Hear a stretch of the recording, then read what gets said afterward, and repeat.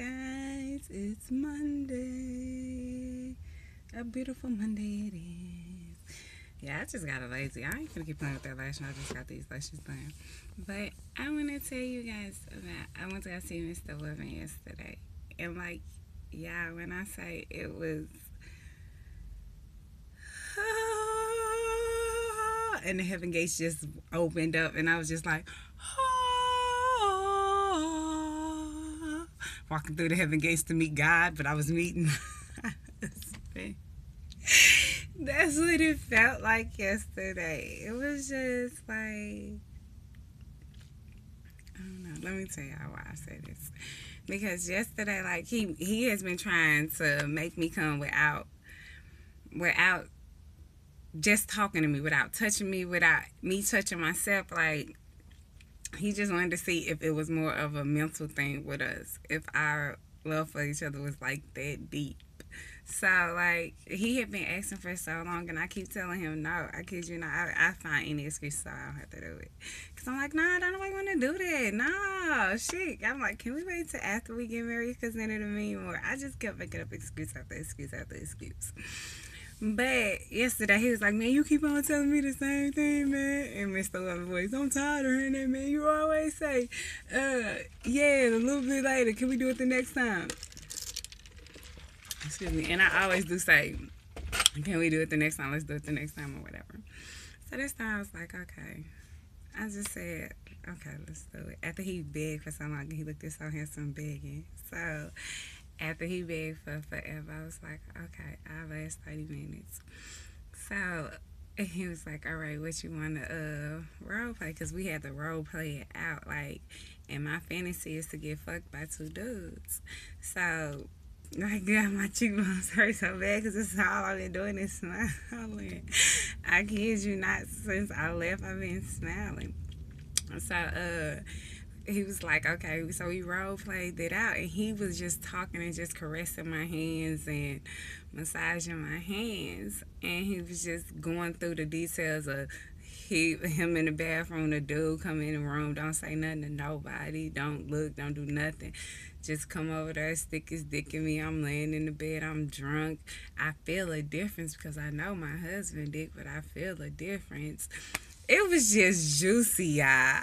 I was just like, oh, it was like, and I'm pulling your hair while he fucking you from the back, and I'm sucking on your titties. I was just like, Lord. That's how I was feeling. But that was just a fantasy of mine. But it was amazing. Y'all know how like when it's like flashing lights for a movie to premiere the movie, and the movie name in the little middle of the screen is flashing lights all around it. That's how it was, and I was just sitting there staring at him like, I love you so much. I could not stop staring at him. Like all I was doing was staring at him. And I was like, wow, this is gonna be my husband. And I finally came without nothing but him just talking to me. So I know it's mental with this man and it's physical, but we have reached another level of our relationship. Like, and sex is everything to me in a relationship. I don't know about the next person, but sex and communicating is like everything. And we getting the communication down packed, but the sex, even though majority of the time I'm doing it by a lot of the time, I'm doing it by myself, but it means a lot because I come every time with him, and then went home and did it 2 more times. Like my body is drained. You know how when you just like, you just hurt, like your body just it just don't know how to feel, like, and that's how my body is. It's just like it's just here right now because I'm so tired of coming. But I just wanted to tell y'all that it was amazing. And he was like, you see how stuff work out when you listen, how good it be? Yeah. I need to start listening all the fucking time because I be doing my own thing. I be like, come on, let's get to the point. Just rush sex me. Let's go. Shit. But like when you take your time, and it was just beautiful, y'all. I loved it. But I just wanted to tell y'all what happened on my Sunday, because today ain't going to be about shit. My car raggedy as fuck.